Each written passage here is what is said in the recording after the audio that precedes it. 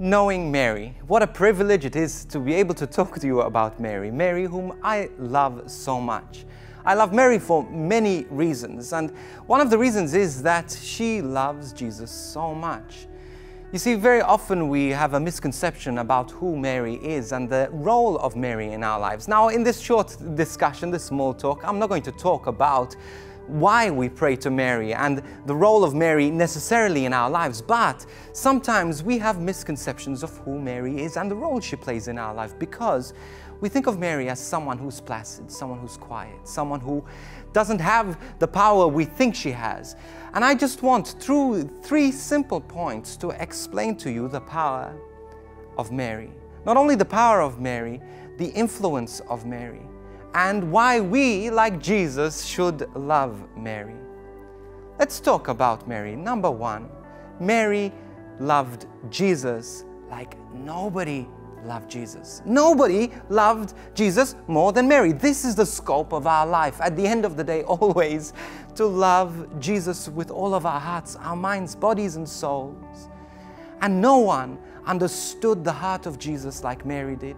You see, Mary was the first person to comfort and console Jesus when he cried, when he was a baby. She was the first to wipe the grazes from his knees. She was the first to change his nappies, his diapers. She was the one who loved him even when the world didn't even know him. And this is the way I want. I want to know Mary. I want to know Jesus just like Mary does. And I want to know Mary simply because she knows and loves Jesus so much. Mary, one thing about her always is that she knew Jesus perfectly, but also she always pointed to Jesus. Never for one moment did she ever point to herself. I don't know if you've ever seen a wine glass, for example. Some people drink wine, and sometimes there are these beautiful glasses that we drink wine from. And we see these glasses and say this was a beautiful, lovely crystal glass. And when you look at the glass by itself, it draws attention to itself because it looks beautiful, it looks lovely. But just take this wine glass and fill it with wine. And all of a sudden the attention, say this was full of wine, is no longer on the glass, but on the wine itself. It just becomes a container, a tabernacle, a vessel carrying something that becomes so precious that the container becomes invisible, becomes transparent. This is the role of Mary. She never points to herself, but always points to Jesus, points us to Jesus. This is one thing I absolutely love about Mary. That's number 1. The second thing I love about Mary is that she is a warrior. She is a fighter. Very often we think of Mary as someone who's holding her hands together and resting her head to the side and everything's nice and everything's beautiful. But Mary is a warrior because Mary is a mama. Mary will do whatever it takes to protect her child, as a mother would do whatever it takes to protect her child. I think about my past when, as a teenager, I was an addict. And I was locked in my room, and I was depressed, and I was upset, and I was being tormented and torn to pieces by the devil. But you know what? The world had given up on me, but my mama, she never did. She started to pray for me, and she started to pray so hard for me that even when I was getting worse, she didn't slow down. She continued. She prayed spiritual warfare, and she would do anything to make sure that I was being prayed for. She'd go to uncles and aunties and cousins, and she'd gather them together in prayer meetings to pray for me. She'd go and she'd call all the priests she knew to pray for me, because she knew that prayer was powerful. She knew at the end of the day that all I needed was Jesus. I stand here today because my mom was not just in a corner praying. She went to war. She went to war for my soul. This is what Mary does for us. The book of Revelation says that she crushes the skull of Satan. That is not for a gentle woman. That is for a warrior woman, someone who has the courage to step on the serpent, the one who will step on the serpent, not because she wants to see something die, but simply because she wants to protect us at every cost.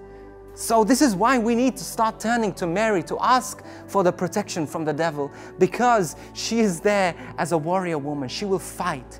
She will fight because she is our mother. We cannot sell Mary short. Don't think of her as something placid and gentle. She is someone who's strong, someone we can turn to, someone we know that even the moments we cannot pray, the moments we feel we cannot even turn to Jesus because we don't feel we deserve it, or we don't know how to approach Jesus, ask Mary to carry you there. She will take you there. She's your intercessor. She's the one who always will carry you, not to herself, but to Jesus. But she will do whatever it takes when we turn to her to bring us to her Son, Jesus. Now, the third thing about Mary is that she is an intercessor. She's someone who prays for us. I live in Australia, but every now and then I go to Malta. And when people find out that I go to Malta, when I go to visit my family in Malta, where my mom and my dad, brothers and sisters are, I get telephone calls and emails telling me, Father Rob, can you come and speak here? Can you come and sing here? Can you come and give us this talk? Can you do this for us? And the list goes on and on and on, and I have to just say no, no, no, because I need to spend time with my family. And they try everything. And Maltese people are very persistent. They stop at nothing. They don't take no for an answer. And so they keep calling, they keep pestering so that I can go and give them these talks and go and minister to them, which is a good thing, but so is rest. And so I say, no, I will not go anywhere but be with my family. But they know my Achilles heel. They know my weakness. So they realize they're not getting anywhere by coming to me and asking me to give talks. So what do? They call my mama. They say, hey, can you ask your son to come and talk to us? And my mom is very, maybe she's more compassionate than I am. Okay, and she goes and she says, okay, I will see what I can do.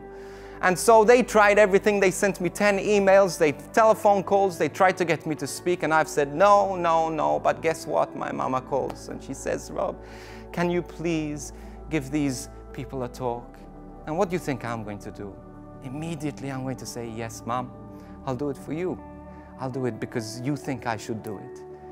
Now, this is the beautiful thing about Mary and Jesus. You see, when we go to Mary as our intercessor, she's the one that always carries us to Jesus. Not that Jesus doesn't want to hear our prayer, but you see, Mary is there standing with us, asking, petitioning to Jesus for our needs. And she knows, she filters through what we need and what we want, and she brings that to Jesus and allows us to receive the graces that Jesus wants to give us. She even teaches us how to receive that grace and how to always, in the graces we receive, to point back to Jesus.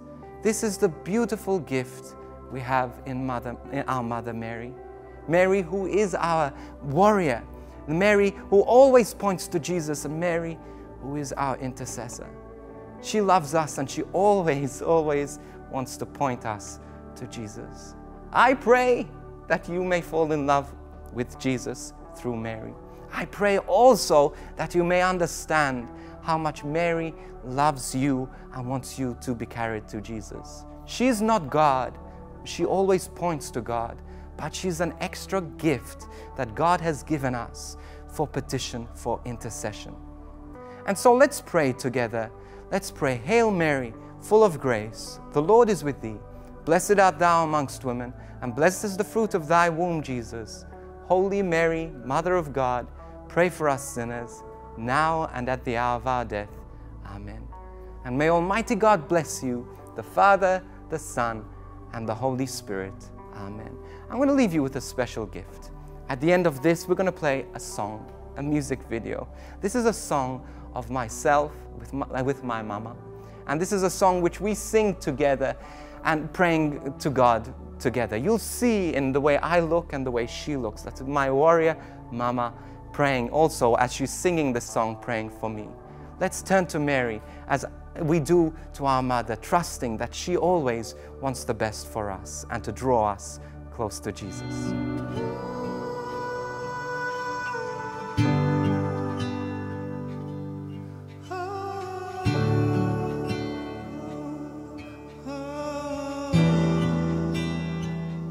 The arrows fly 10,000 fold, still you protect me through it all. The waters rise, the oceans rage, still you're the one the storms obey. In the shelter of your presence, in the shadow of your wings, I am safe, I am safe. I will hold on to your promise, you will not abandon me. I am safe, I am safe. To you I run when mountains shake. You are my shield, my hiding place.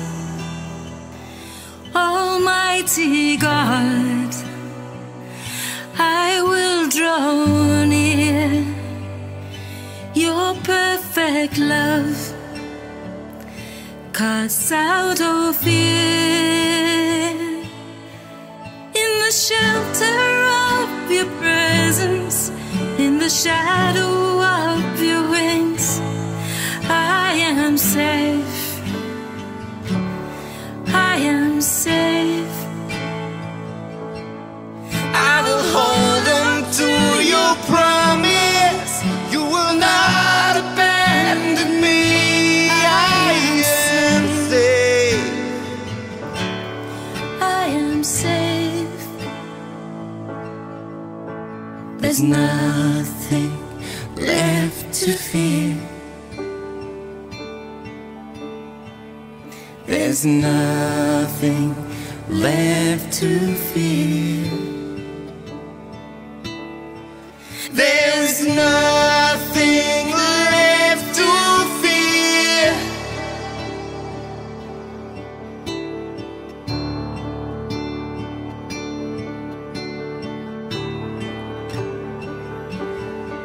In the shelter of your presence, in the shadow of your wings, I am safe, I am safe. I will hold on to your promise, You will not abandon me. I am safe, I am safe. in the shelter of your presence, In the shadow of your wings, I am safe, I am safe. and I will hold on to your promise. You will not abandon me. I am safe, I am safe. I am safe.